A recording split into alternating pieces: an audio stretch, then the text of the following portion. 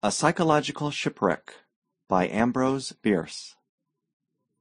In the summer of 1874 I was in Liverpool, whither I had gone on business for the mercantile house of Bronson and Jarrett, New York. I am William Jarrett. My partner was Zenas Bronson. The firm failed last year, and, unable to endure the fall from affluence to poverty, he died. Having finished my business, and feeling the lassitude and exhaustion incident to its dispatch, I felt that a protracted sea voyage would be both agreeable and beneficial. So instead of embarking for my return on one of the many fine passenger steamers, I booked for New York on the sailing vessel Morrow, upon which I had shipped a large and valuable invoice of the goods I had bought. The Morrow was an English ship, with, of course, but little accommodation for passengers, of whom there were only myself, a young woman, and her servant, who was a middle-aged negress.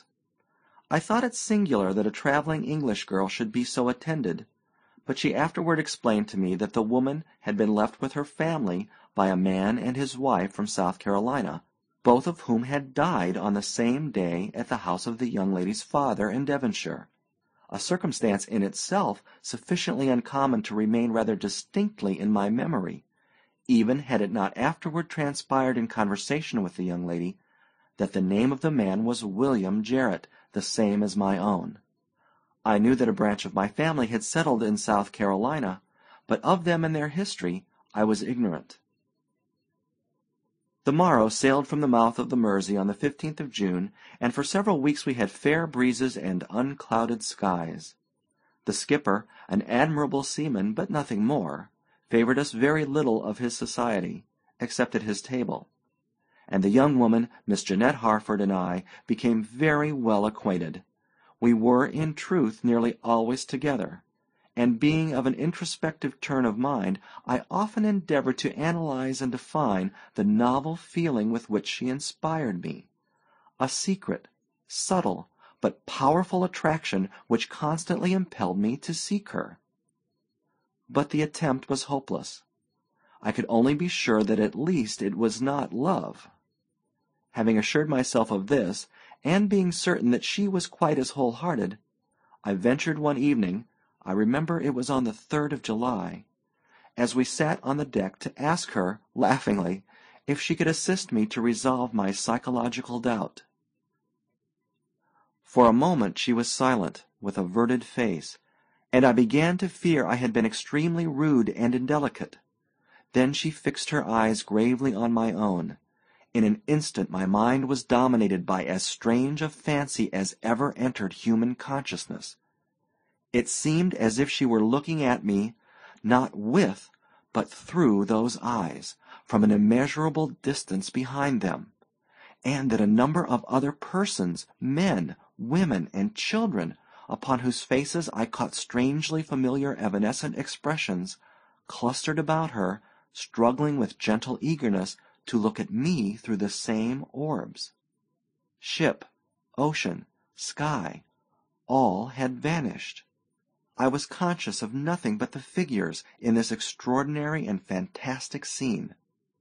Then all at once darkness fell upon me, and anon from out of it, as to one who grows accustomed by degrees to a dimmer light, my former surroundings of deck and mast and cordage slowly resolved themselves. Miss Harford had closed her eyes and was leaning back in her chair, apparently asleep, the book she had been reading open in her lap. Impelled by surely I cannot say what motive, I glanced at the top of the page. It was a copy of that rare and curious work, Denneker's Meditations, and the lady's index finger rested on this passage: "To sundry it is given to be drawn away, and to be apart from the body for a season. For, as concerning rills which would flow across each other, the weaker is borne along by the stronger, so there be certain of kin, whose paths intersecting, their souls do bear company, the while their bodies go fore-appointed ways, unknowing." Miss Harford arose, shuddering. The sun had sunk below the horizon, but it was not cold.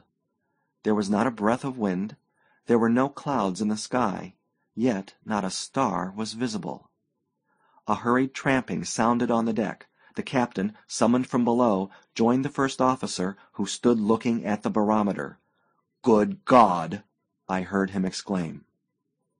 An hour later the form of Jeanette Harford, invisible in the darkness and spray, was torn from my grasp by the cruel vortex of the sinking ship, and I fainted in the cordage of the floating mast to which I had lashed myself. It was by lamplight that I awoke. I lay in a berth amid the familiar surroundings of the stateroom of a steamer. On a couch opposite sat a man, half undressed for bed, reading a book. I recognized the face of my friend Gordon Doyle, whom I had met in Liverpool on the day of my embarkation, when he was himself about to sail on the steamer City of Prague, on which he had urged me to accompany him. After some moments I now spoke his name. He simply said, "Well?" and turned a leaf in his book without removing his eyes from the page. "Doyle," I repeated, "did they save her?" He now deigned to look at me, and smiled as if amused. He evidently thought me but half awake. "Her? Whom do you mean?" "Jeanette Harford." His amusement turned to amazement. He stared at me fixedly, saying nothing. "You will tell me after a while," I continued. "I suppose you will tell me after a while." A moment later I asked, "What ship is this?" Doyle stared again. "The steamer City of Prague, bound from Liverpool to New York, 3 weeks out with a broken shaft. Principal passenger Mr. Gordon Doyle, ditto lunatic Mr. William Jarrett. These two distinguished travelers embarked together, but they are about to part, it being the resolute intention of the former to pitch the latter overboard." I sat bolt upright. "Do you mean to say that I have been for 3 weeks a passenger on this steamer?"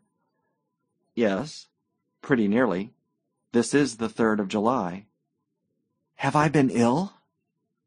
"Right as a trivet all the time, and punctual at your meals."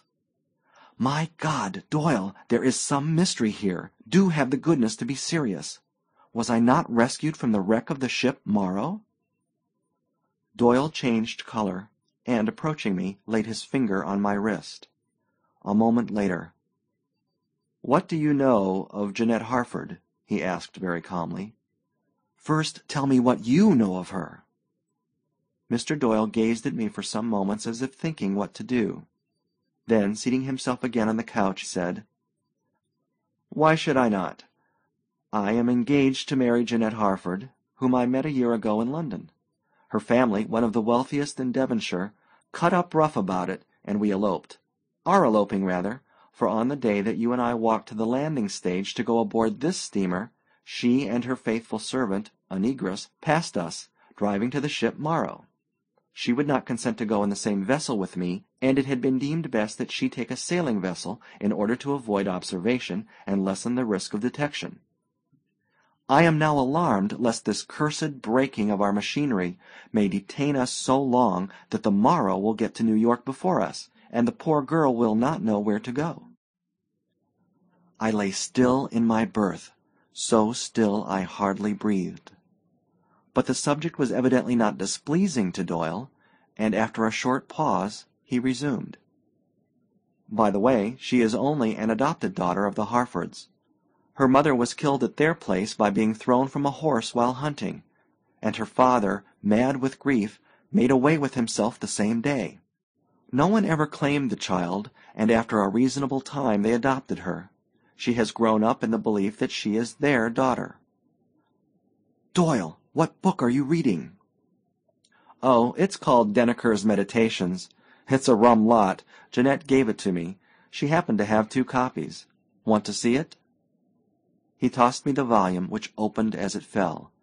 On one of the exposed pages was a marked passage. "To sundry it is given to be drawn away, and to be apart from the body for a season. For, as concerning rills which would flow across each other, the weaker is borne along by the stronger, so there be certain of kin whose paths intersecting, their souls do bear company, the while their bodies go fore-appointed ways, unknowing. She has a singular taste in reading, I managed to say, mastering my agitation. Yes. And now perhaps you will have the kindness to explain how you knew her name and that of the ship she sailed in. You talked of her in your sleep, I said. A week later, we were towed into the port of New York. But the morrow was never heard from.